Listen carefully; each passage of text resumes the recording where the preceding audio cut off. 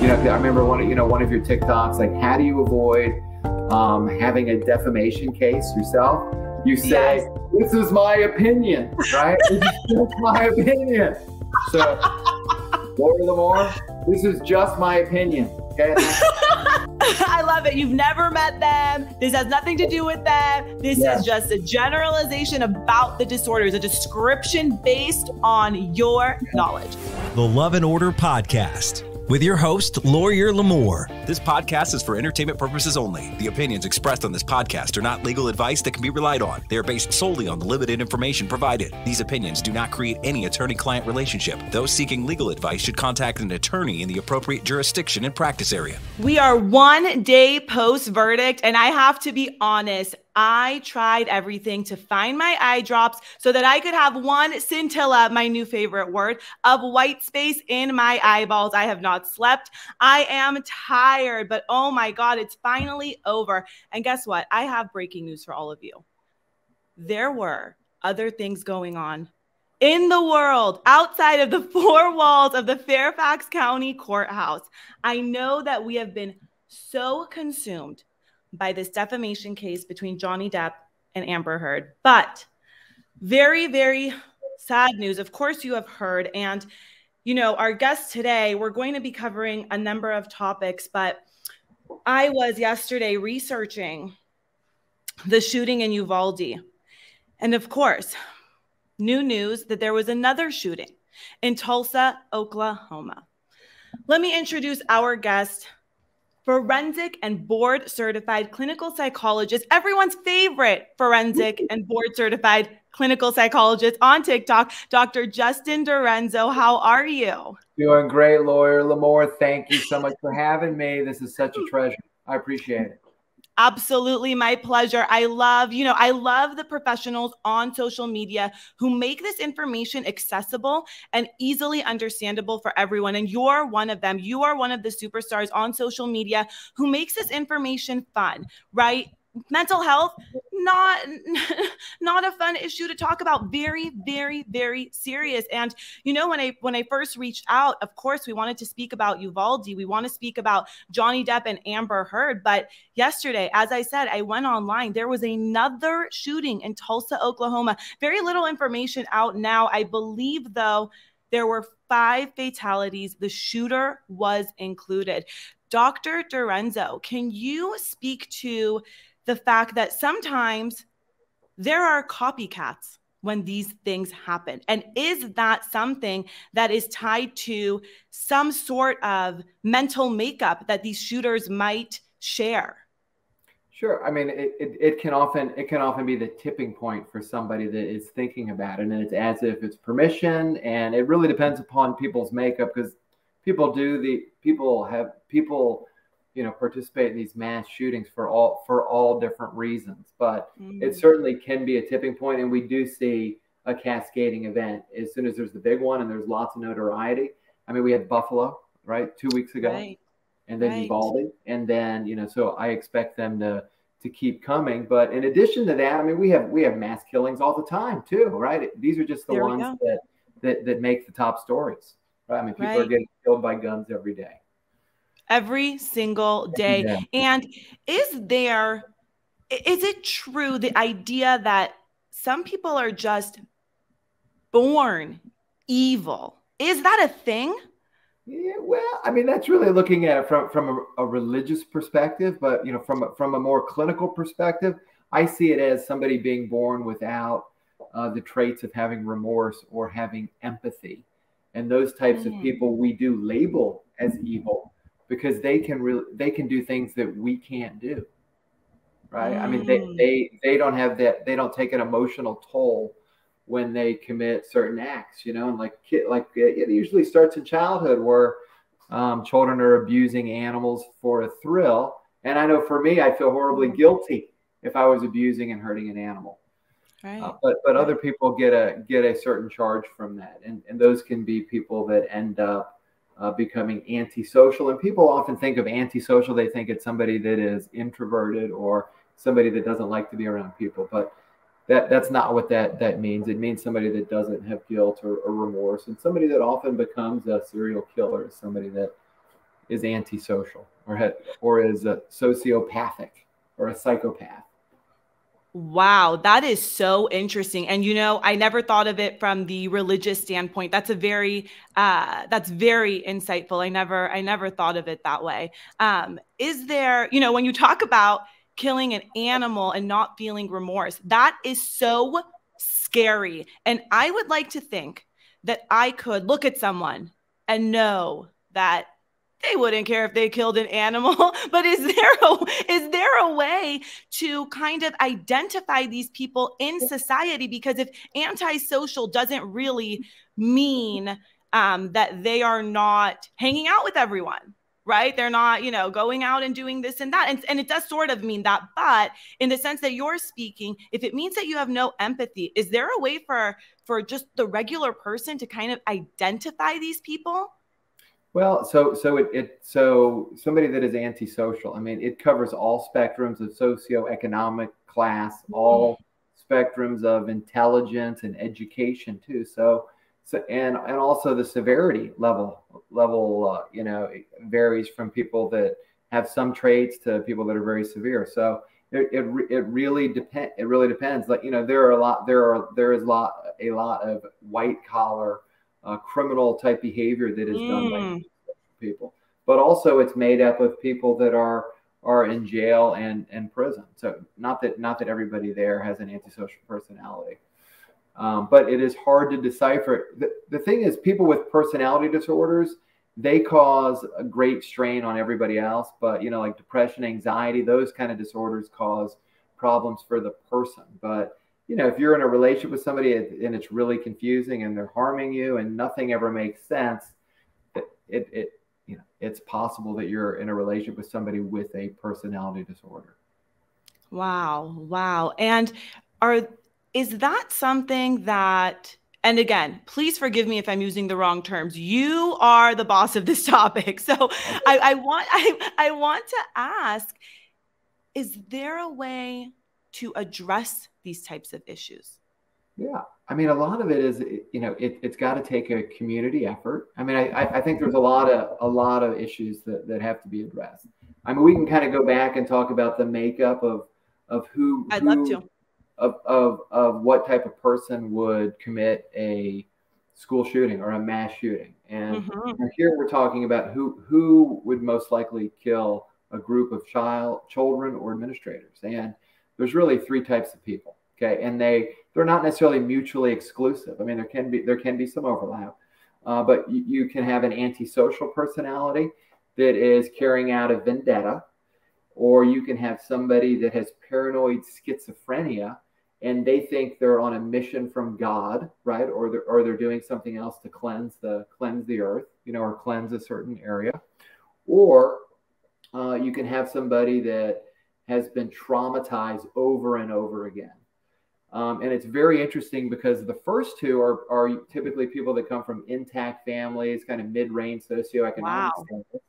And the third one, though, somebody that has a long series of traumas, usually somebody from a lower socioeconomic class, usually have a very broken family. There's police involvement and things like that, which really kind of really reflects the Uvalde shooter.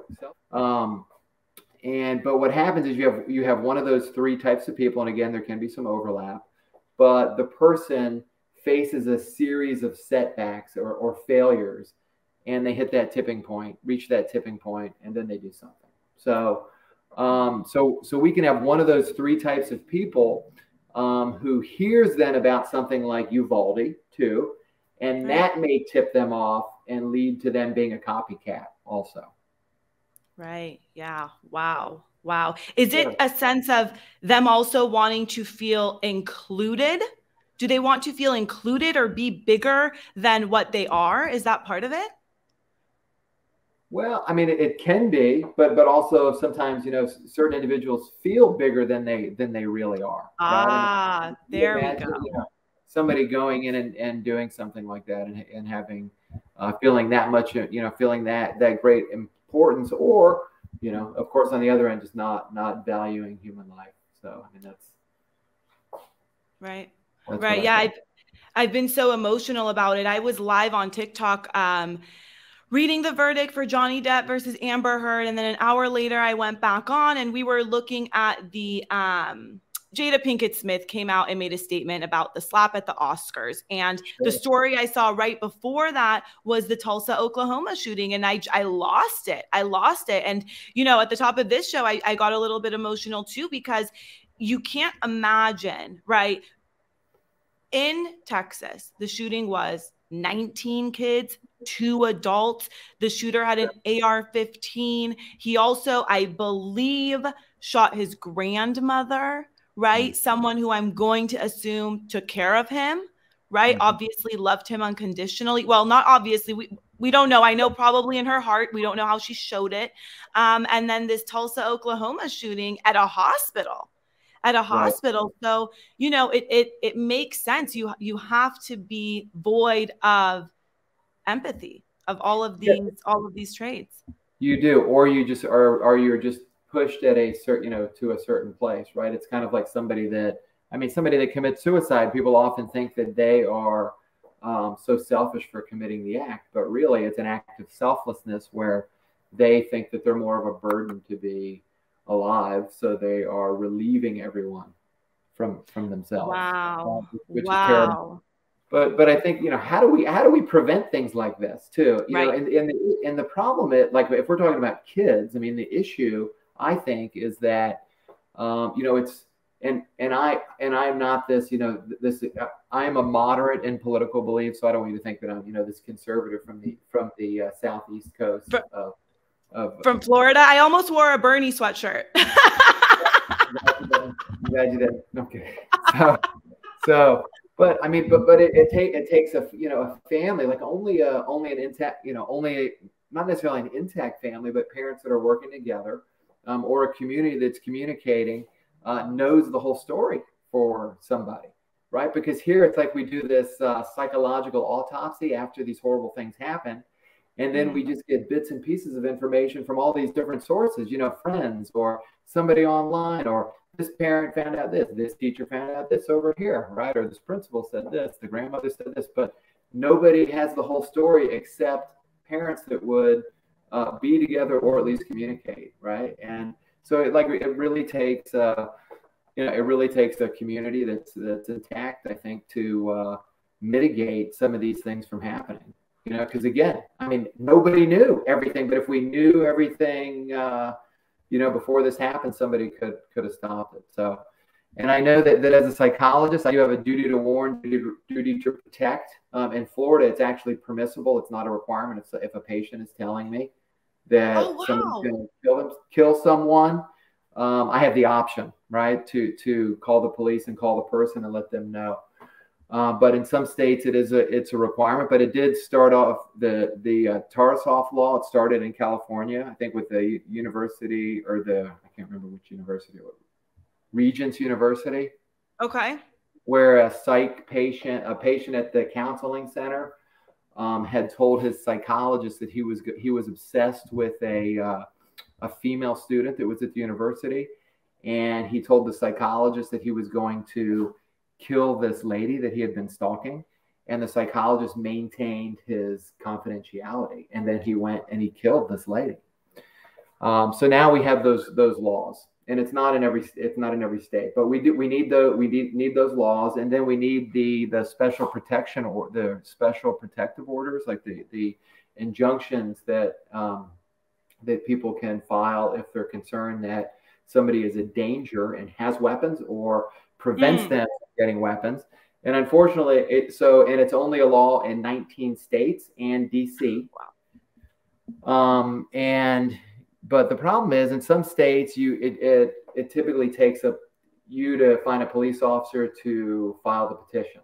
In some states, families can do it. But you know, there are just so many obstacles, right, to remove weapons from people that don't need weapons. And you know, I'm a weapon holder. You know, I have a concealed weapons permit. Right. I mean, I own guns, but I think there needs to be a balance. It's like both political parties are right. It's like we forget about the power of and. It's not one or the other. It's like everything. We need to to control certain weapons, and we need to manage people better and be able to get. We need people to have access to mental health care, and if we're concerned about people, we need to be able to report them with somehow balancing, maintaining the rights too at the same time. So it's going to be complicated to fix this, but we can. I'm absolutely with you, because it's not the responsible gun holders that I'm afraid of. Those people actually make me feel protected in this crazy world, which is even sad to say, but those aren't the scary people. Right? Well, the crazy thing, and I know I really shouldn't use that term in my profession, but when I went to get my concealed weapons permit several years ago, I remember being in the class and realizing these are the people that are doing it legally. I mean, and some of them I was worried about being in the room with, but those are the people that are doing it legal. There's a lot of people that are carrying legally. So, but if people need a psych eval to fly a plane, right? I mean, you should have one have a almost a weapon of mass destruction, so to speak. You need a psych eval to pilot a plane, but not to own a gun? Well, you've got to pass I'm not a pilot, but it's like a third level type of medical evaluation that includes. I see. A psych eval. Yeah. Wow. So, wow. You can get an AK-47 though without one. Oh my God, that is disgusting. That is trouble. It's really. Oh my God. Yeah. You were saying something, Dr. Duranzo. You said, if we had known all these things before, you said something like that. Is there, and I think I saw this on your TikTok, if you see something, say something, because now we're seeing some text messages from that Uvalde shooter that were sent to, I think a girlfriend or something similar, some partner of his. Whoa, hello. Why aren't people opening up their mouths and telling? I mean, for two reasons psychologically. I mean, there's the diffusion of responsibility, right? It's like when something bad is happening to somebody, we naturally think that somebody else is going to take care of it, right? So, and then the other part is we have an optimism bias. I mean, we think that things are just going to work out. Things are going to be okay. The person's not going to do something bad. And as humans, I mean, we're challenged with those two biases that prevent us from getting help for people that need help. So, I think we got to teach people about those biases and help them act. Help them recognize that and act. So, but if you see something, hear something, you gotta say something. This is part of the community effort. We're all responsible for making this world a safer and better place. Absolutely. Wow. Optimism bias. I've never heard that before, but that it is absolutely a thing. And talking about collective effort. So when these things happen, we grieve together. Yeah. Right. I mean, we do. I mean, well, the ones that, the people with empathy do. And that's when you get chills or you're interested in finding out more and you really are feeling for these people, that's empathy. And somebody with antisocial personality doesn't care. They don't have the feeling and can't understand why everybody is mutually grieving over this. And certainly we can all relate to this. And and the other thing is about children too. It's like as humans, we are so risk averse to the innocence of children. So it certainly has a greater impact when we think of innocent children being murdered, certainly needlessly. So. Absolutely. And Dr. Duranzo, I don't know if you've heard this. I'm sure you have heard the couple. There was a teacher who was shot and killed. Her husband, 2 days later, passed away of what people are saying is a broken heart. Yeah, the broken heart syndrome, right? I mean, it's a cardiac condition where the heart weakens when you're under great strain. And yes, somebody can die from a broken heart. I mean, it's like one extra tragedy, right? With this. And I heard that, I mean, the family has 4 children. Yes. Just really, really sad. I hope people are participating in that GoFundMe.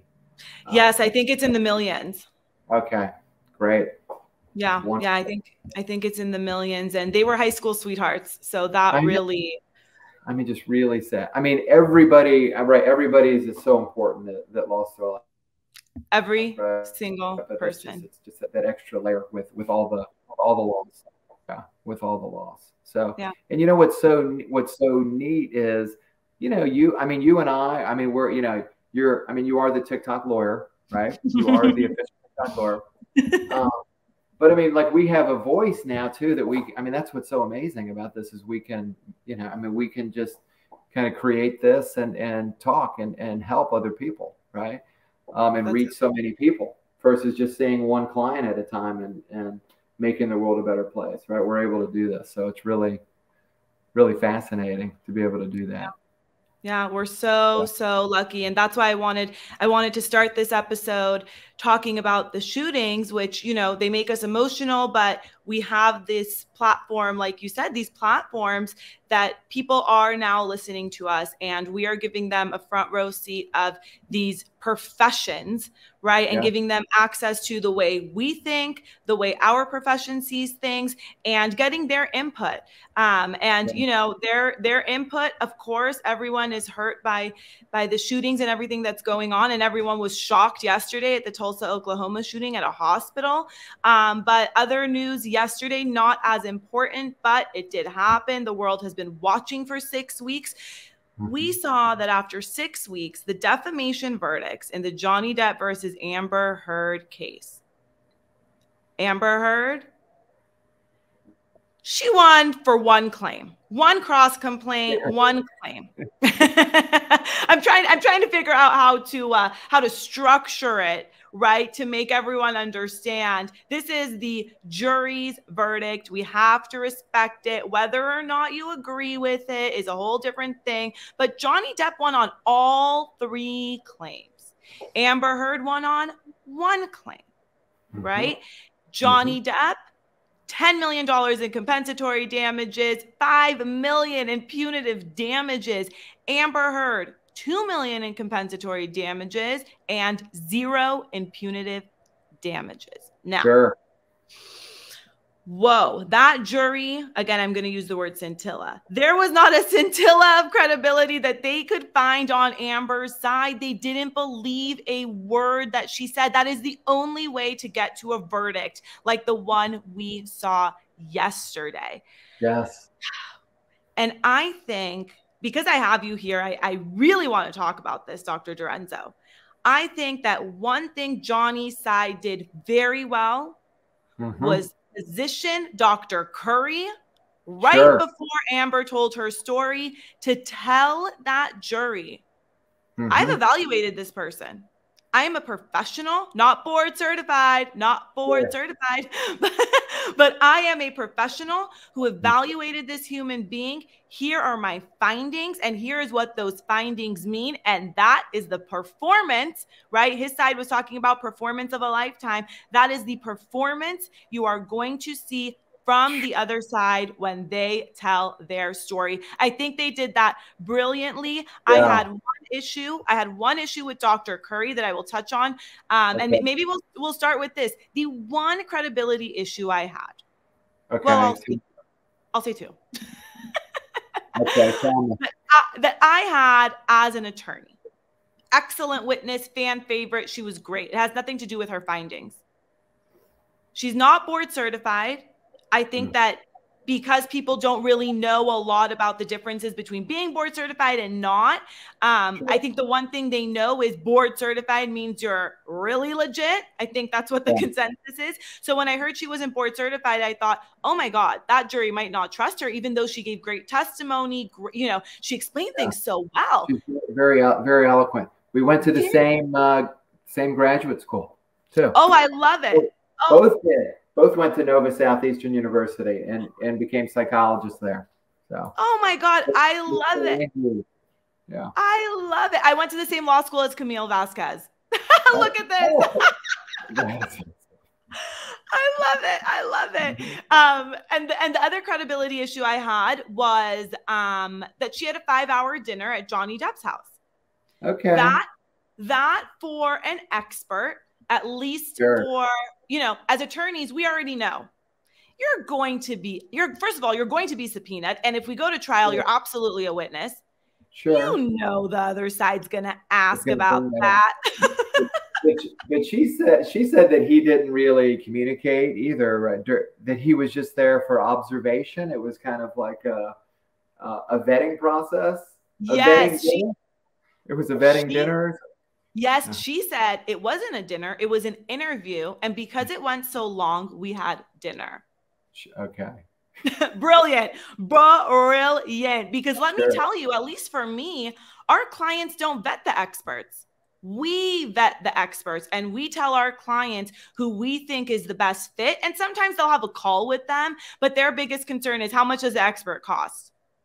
Right. So I don't know for you. Have you are you an expert in court? Have you ever appeared in court or been subpoenaed? I'm in court. I'm court monthly. Yes, on working cases. So have I been to dinner at a client's house?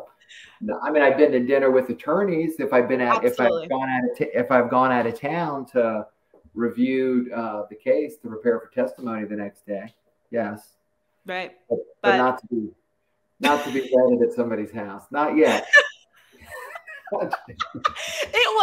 It was one of those things that when I heard it, I'm like, oh no, they're never going to believe her. Why did she do that? She knew they were going to ask her, but they were good with it.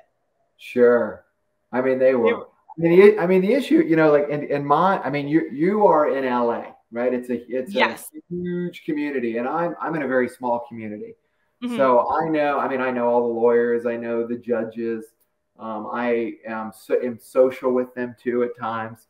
So if I'm testifying, they will always provide that that disclaimer that they know me, personally, and can we proceed? So, and I've never had a client have an issue. So with that, it's just right. Right. So. I thought it was so interesting, and I thought that it might have some sort of impact on the jury, but it didn't. It didn't. No, it didn't. It didn't. And she did give a good response. And whether there was alcohol, I mean, the reference to a mule. And yes. It was. I mean, she played it off very well, and it was okay. I mean, she seemed she was very professional and eloquent. Yes, that's what it was. She was very professional, very eloquent, and she was just brilliant. So let me ask you, sure. I believe, again, correct me if I'm wrong, I believe she diagnosed Amber Heard with 2 different mental health disorders. Okay, and then can I ask you? And then so she conducted an independent psychological of both of them? Is that I don't believe it was of both of them. Okay, just through observation then. So she had spent, because maybe that was Hughes that spent 29 hours with her. I think that was Dr. Curry. Dr. Curry spent 29, but Dr. Curry spent several hours with Amber Heard. She did it by, her findings were based on meeting her and speaking to her. That I know for sure. I think she was the one with 28 or 29 hours. Okay, so that's fair to make a diagnosis. Great. Okay.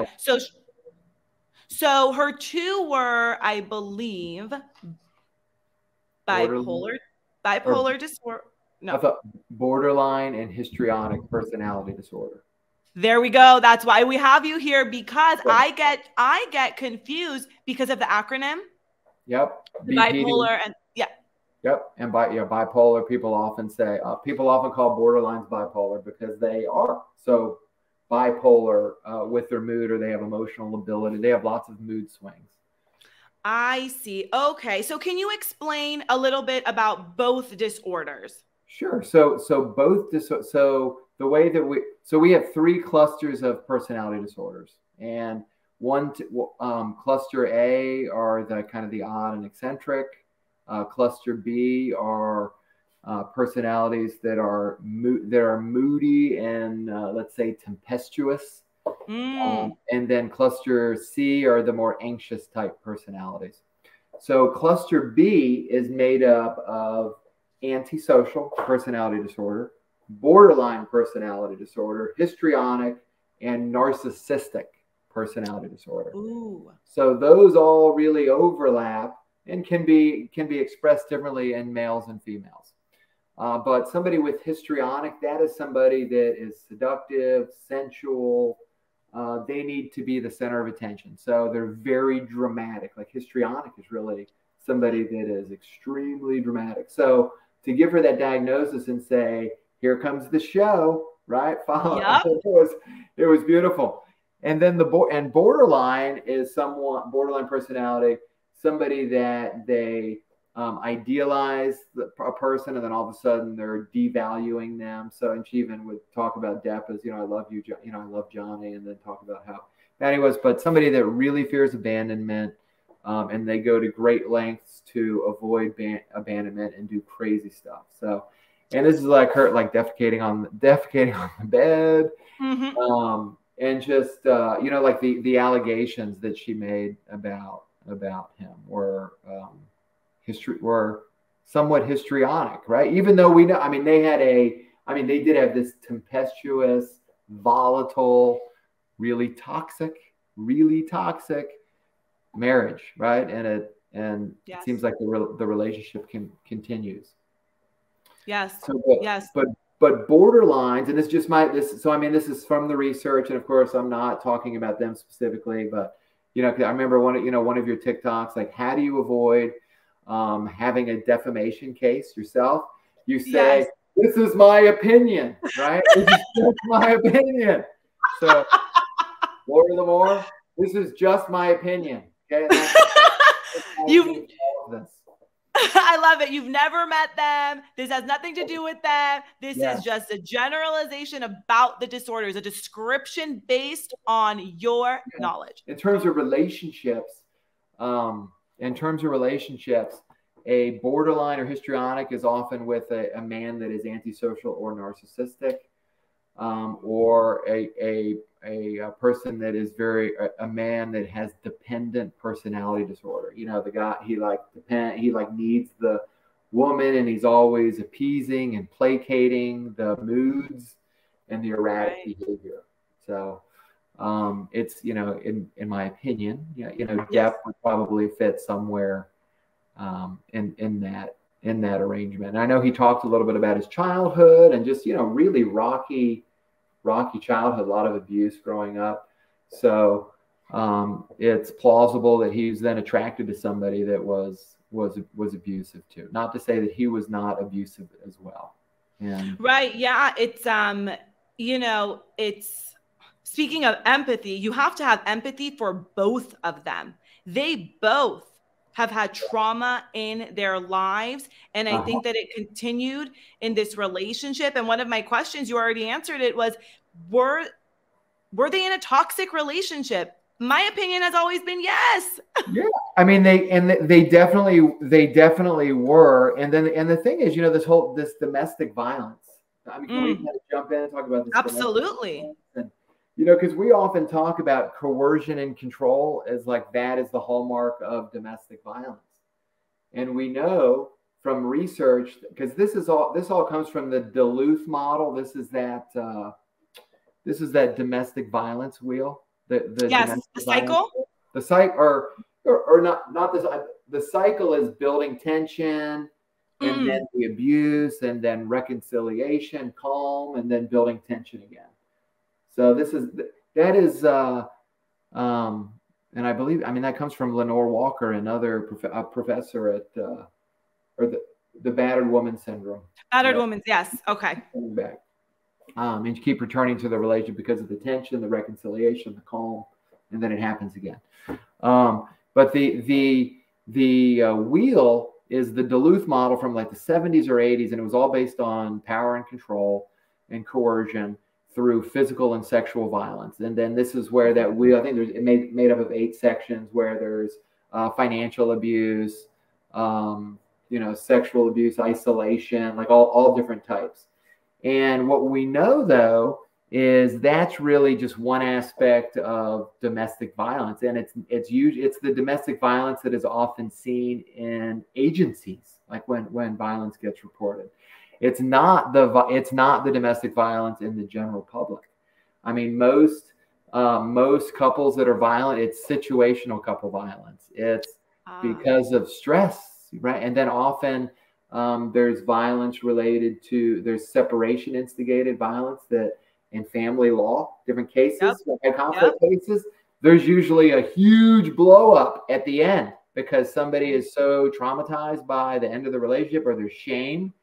And then somebody strikes and calls the police, and then there's an injunction. And now we're saying there was coercion and control and this long history of domestic violence when there wasn't, right? It was just the end of a bad marriage. Right. But it's more common to have situational couple violence.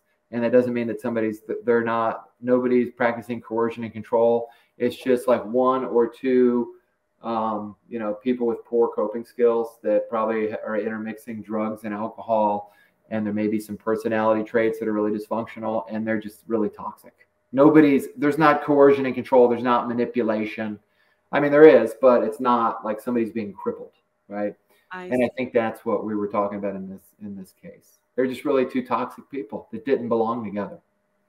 Yeah, they didn't belong together, and I think it just became worse and worse because they were together. Do you see a lot of couples? Do you see a lot of couples that stay together after bouts of domestic violence? Yeah, so that is a great question. So if there is coercion and control, no, okay. And I guess I would give an example of, I remember seeing a couple, and I first saw the wife, and she reported to me that the husband was being physically violent, but she secretly had the appointment, and then he ended up coming to a couple appointments, and he wouldn't sit down. He just like stood in the room with his arms crossed, and I was worried, like he was going to shoot me. Right? Mm-hmm. And I kept telling him to sit down. He wouldn't sit down. I made sure he wasn't behind me.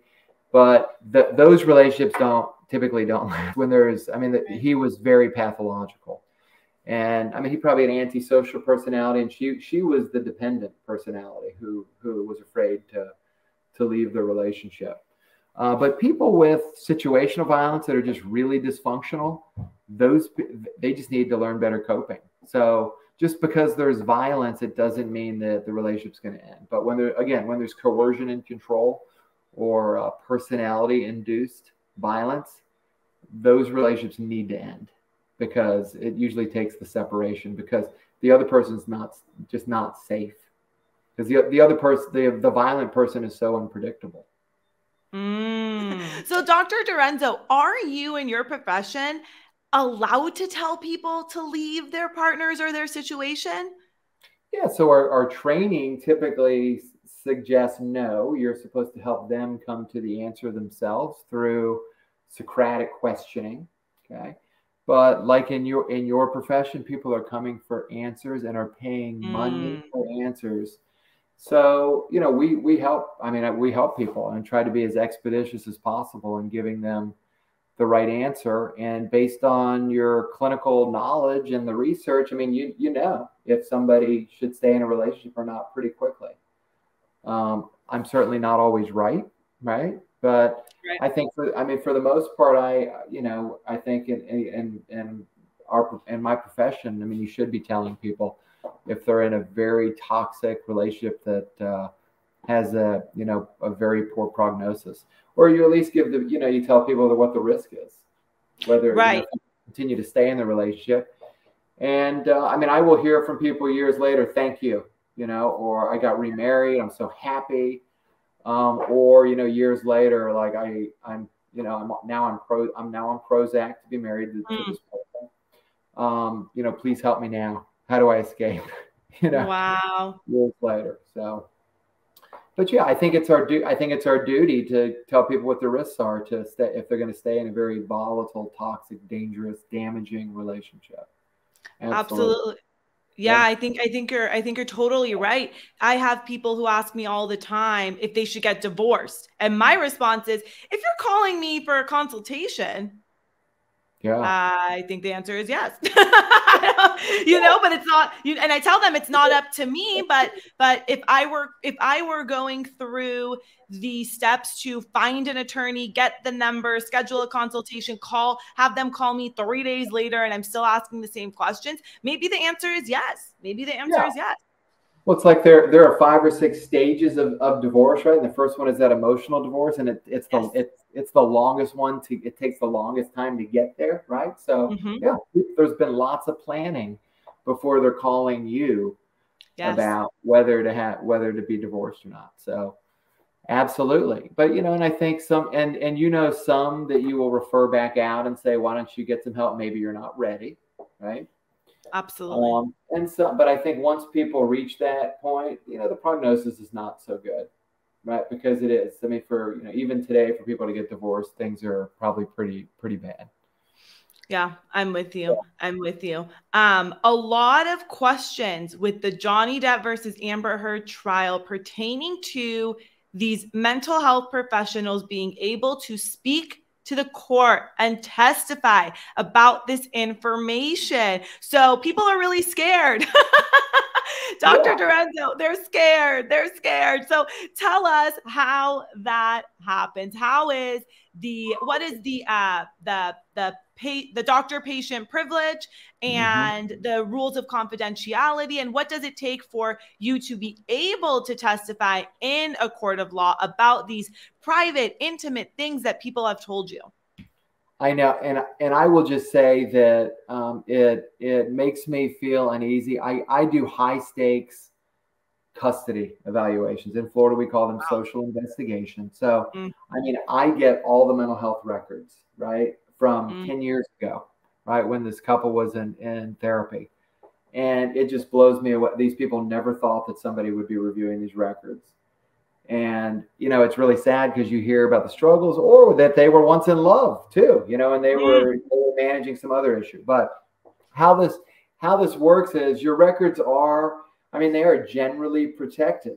Okay. And if I get a subpoena from an attorney that, they're going through a divorce I get a subpoena from the other spouse, we don't release records. It takes an order from the judge, not just as a subpoena and lots of threats from an attorney, but an order from the judge, or a release from both parties. So if it was the husband and wife, it's got to be both of them that are releasing these records. Or if it's just the individual, because sometimes one party will be having individual treatment or has gone to drug and alcohol rehab.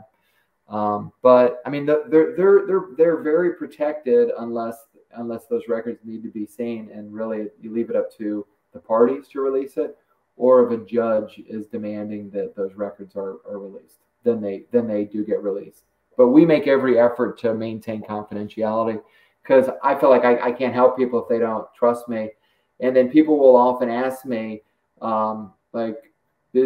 business people or healthcare providers that are aware of that sometimes records seep out and information seeps out. And I live in a small community. They will ask me, "Can you not take notes?"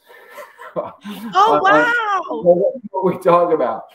And I tell them, I might not remember everything the next time you come back and see me, but I will be very minimal about what I write. So people can protect themselves that way. But the problem is we don't take insurance, so I don't have to justify any diagnosis.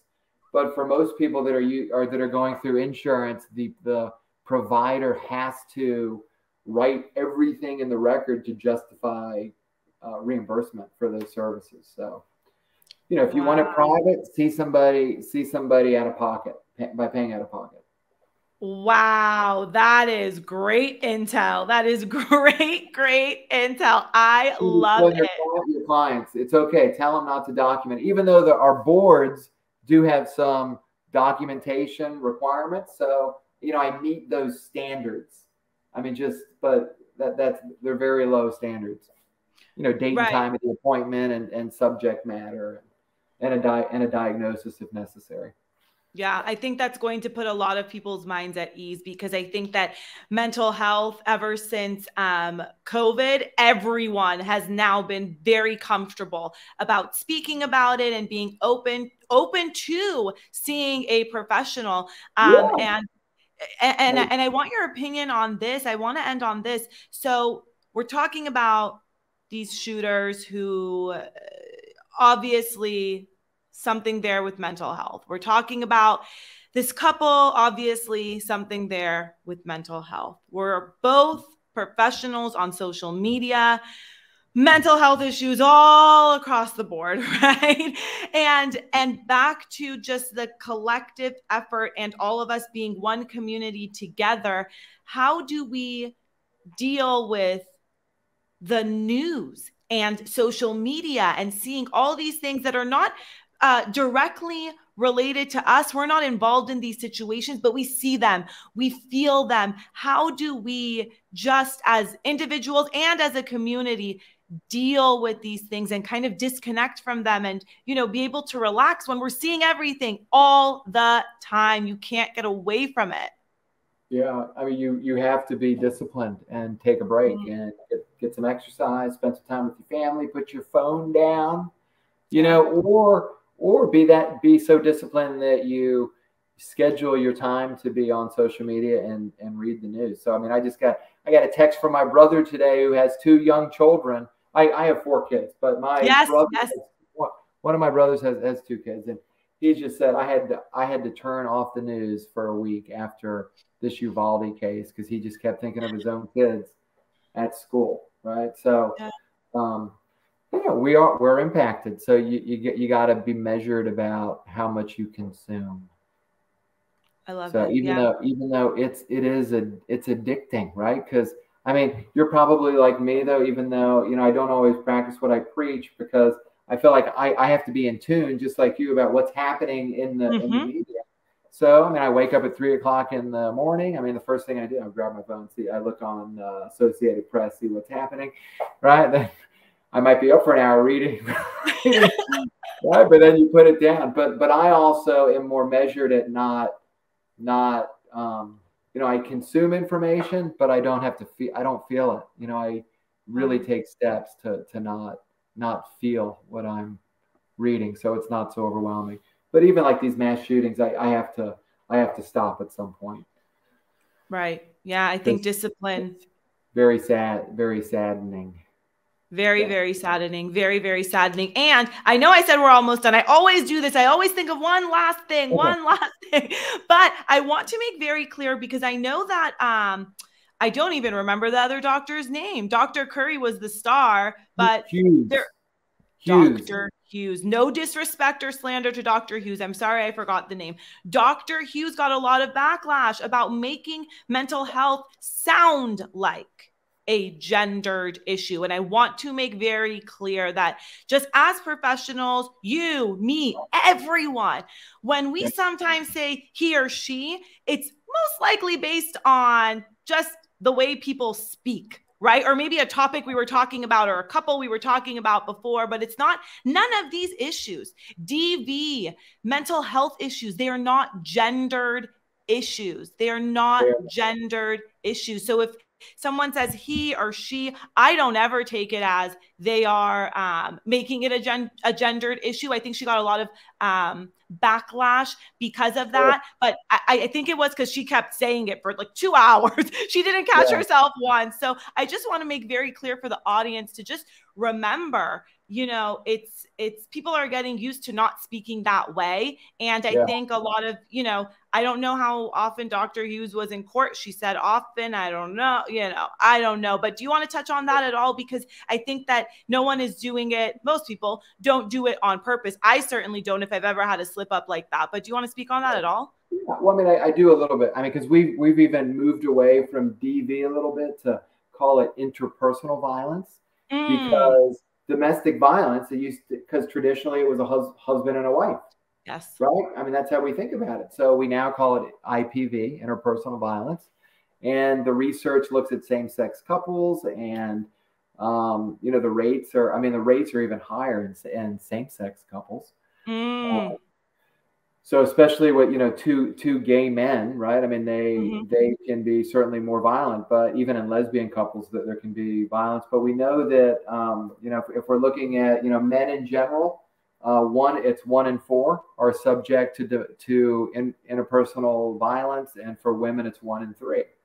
But I think we do, but we often rationalize about that it's more severe for women when there is violence because of proportionality, or a man's size versus a woman's physical size. Yes. And what people don't realize is that, I mean, I see many men that tell me, she's a hitter, right? Or, they'll get a black eye, they'll get bruised. Women are more prone to use objects too, because there is a size difference. And, there's that emotional shame for a man that cannot come forward when his,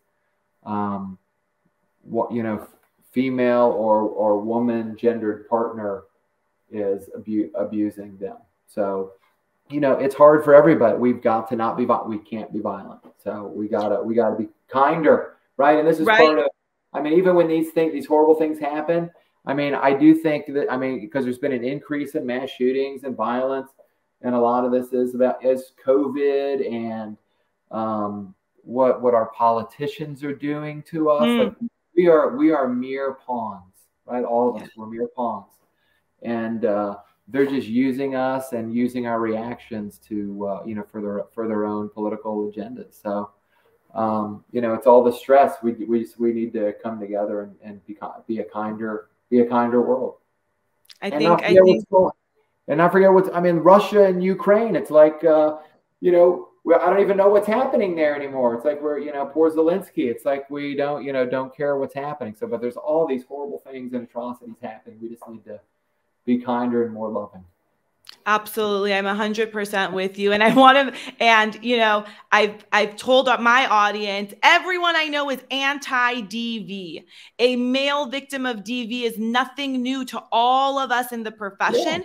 Yeah. I understand that the wider audience has now learned that men can be victims of DV. Yeah. We knew that. We always knew that, but you're right. It's just the traditional sense that people were just used to hearing about. So it was a bit polarizing, I think, at times to hear something different. I mean, I was ready for #YesIam. Oh my goodness. But I didn't see it. See it. So, I mean, I think this is almost this is like kind of a pushback against #MeToo. I'm not saying, we've seen #MenToo. Oh, I haven't seen that, but it should be, yes, I am. When Depp said yes, right? I am. That was beautiful. When he said, yes, I am, that was beautiful. You're so right. Yes. So it's a healthy pushback for us to recognize that it goes both ways. Healthy pushback. I love that. Dr. Dorenzo, where can people find your fun, informative, educational, engaging content? Yes, at dr.justindorenzo or drdorenzo.com. I really appreciate this, LawyerLimor. We are your fan here. Big fan on the East Coast. Thank you so much. It was so nice having you on. Thank you. And I'll see you on TikTok, Instagram, online, everywhere. Thank you so much, Dr. Dorenzo. Have a great weekend and the rest of the week. Thank you. You too. This podcast is for entertainment purposes only. The opinions expressed on this podcast are not legal advice that can be relied on. They are based solely on the limited information provided. These opinions do not create any attorney-client relationship. Those seeking legal advice should contact an attorney in the appropriate jurisdiction and practice area.